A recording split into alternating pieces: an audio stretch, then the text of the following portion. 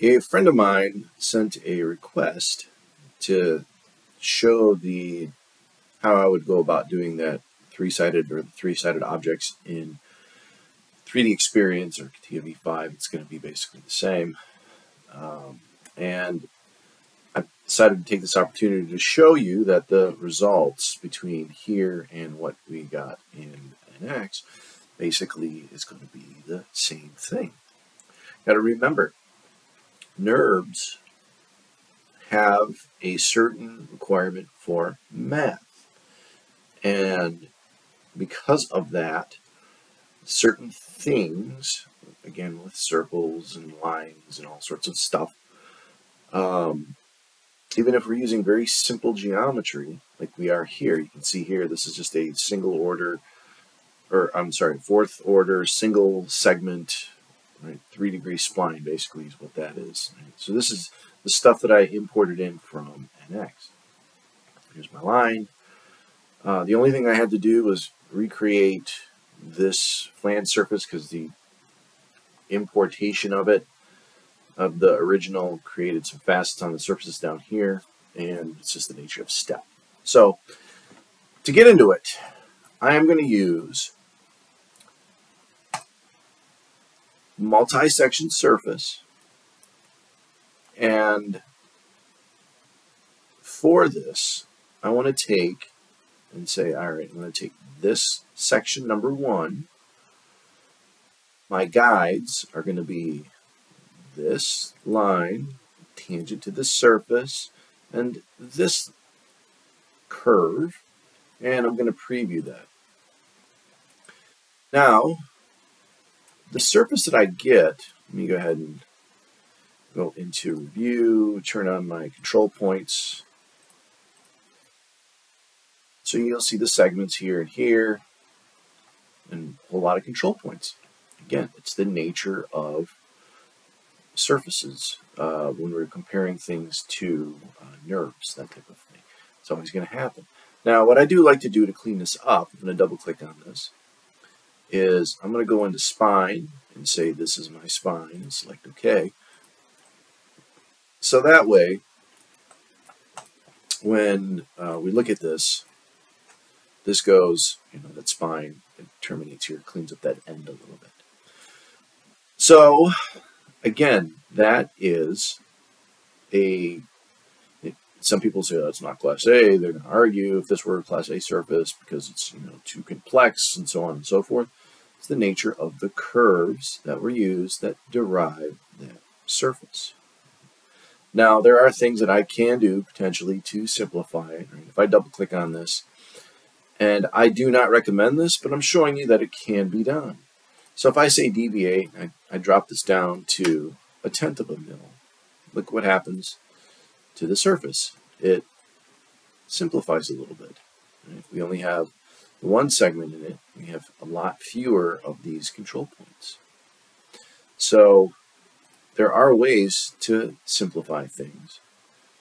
But I'm going to leave that at default 001, take that, and then turn off my dress up. Now, with that, I am going to go through and create the curves that I need to block in this end. Okay.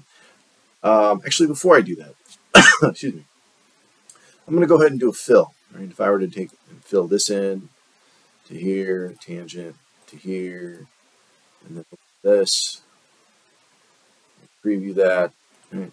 Like it will do it. It'll create that surface. There's no surprises there.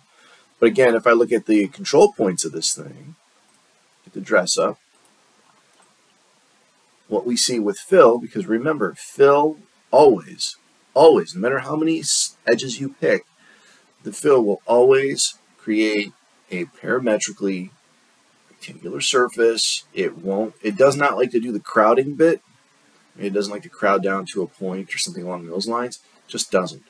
So it will create this parametrically rectangular surface without that crowding, but it is an extremely dense surface, lots of control points and math on that. Again, it's the nature of fill. It does a really good job, but it's the nature of the tool. Now I'm going to hide this. Let me hide this. Let me hide this. Let me hide this. So what I did do is I did create a join. Now if I try doing a multi-section surface, do the same thing here. Pick this guy to there, guides. This is guide, tangency to here. Select OK. It goes ahead and puts in that surface. Right? Comes down to that point. Well, let's see what's going on with this guy. Pick my multi-section surface, apply my dress up. And this is something that most of us would expect to see. In this case, it's not the fill. This is generating that end down to a point. So that means this fourth side is infinitely small, which could potentially lead to odd surfaces, weird disturbances here on this end. Right? You may get into infinitely small radii, and if you were trying to cut that, if you weren't careful when you programmed it, you might get some chatter, etc., etc. All right. This guy, let me go back to this cat right here. And now I'm going to create that patch the way I did in the last four-sided video. So there's a bunch of ways that you can create that. Like, you know, this is that line. You've seen me in other videos. This is just the last method that I showed in NX. And, you know, someone's probably going to yell at me, oh, you can't use an edge, so I'll just go ahead and extract the edge. Right? And somebody's going to yell at me, oh, you don't have a point, so I'll go ahead and do my intersection point here. And then I need to go ahead and create, actually let me hide this guy, children that. Bring the originals back. There we go. Now, I'm going to go ahead and create a couple of curves that I need. And for that, go into wireframe. I'm going to create some isoparametric curves. So isoparametric curve number 1. Put it over here someplace. I'm just guessing where it's going to go. Isoparametric curve number 2. Reverse or switch that, I should say. And again, I'm just guessing where this goes. Select OK. This is that spine curve, which I can hide. I no longer need that at the moment. Now, I'm going to create my intersection because I need that point between these two. And create my spline. And the spline is going to go from this point, tangent to here, to this point. Oops. Actually, let me pick my intersect over here. Reverse. Geometry on support. U. Select OK. And multi-section surface. And for this is where you got to be careful. Actually, I got to do one more thing. Please forgive me. I need to split this to here, just to get this segment that I want. So I'll go in here, and I'm going to go in and say section 1, tangent. Section 2, tangent. Now, if I just preview that, you'll see it puts in a surface that is closely approximating the guide curves that I'm going to now put in. So here's guide curve number 1, guide curve number 2, and OK. And there's my lovely surface. All right, so let me go ahead and split this to this point. Split, there we go, intersection. Let me join here and here. Whoops. Split the wrong thing. Just leave that in so you guys can see me being silly. Again, pick my spline and pick my split. Split this out to here. So now when I go in and inspect this guy, there's my what I would call very expected result.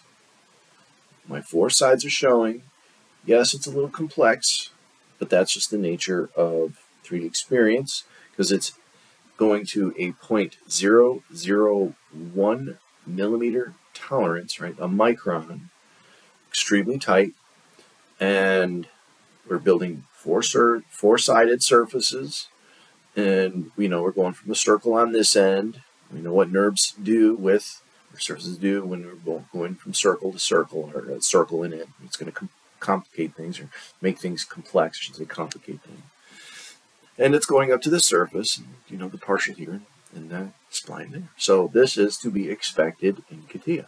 And again, the arguments for some people will say, oh, it's not Class A, if this was an exterior, blah, blah, blah, and so on and so forth. Technically, yeah, you're right.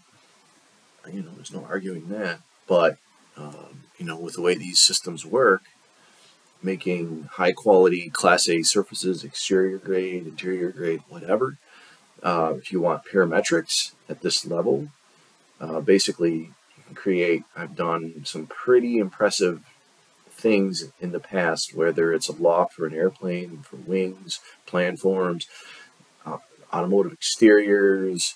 We're talking high quality, top-notch, Class A surfaces that highlight perfectly, and you know, some of the surfaces are going to be a little heavy because of the nature of parametrics. It's just the case, especially again with CATIA being accurate out to the third decimal place in metric, a micron.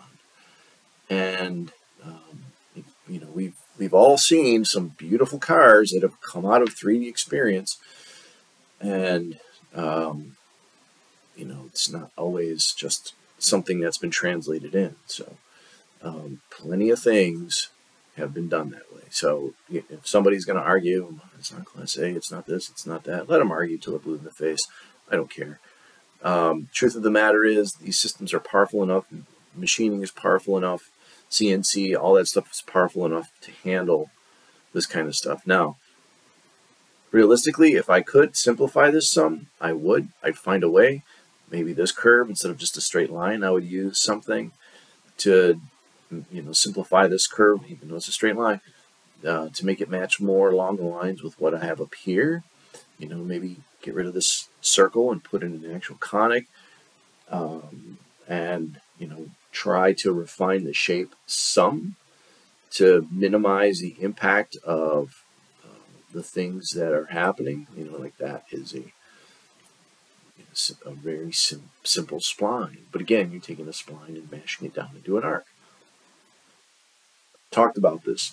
It's the same in NX, it's the same in CATIA, it's the same in any CAD system, which is basically all of them that use NURBS. It's always going to happen 100% of the time, unless you fudge around with the tolerances. And if you start fudging with the tolerances, you may do bad things to downstream stuff. You may need to, and depending on what you're doing, you may get away with not having perfect edges because you're going to blend across them, or shake fill it across them, or whatever. And in that case, who cares? But like for something like this, perfection and heavy surfaces. But parametrics are there, and it works just fine.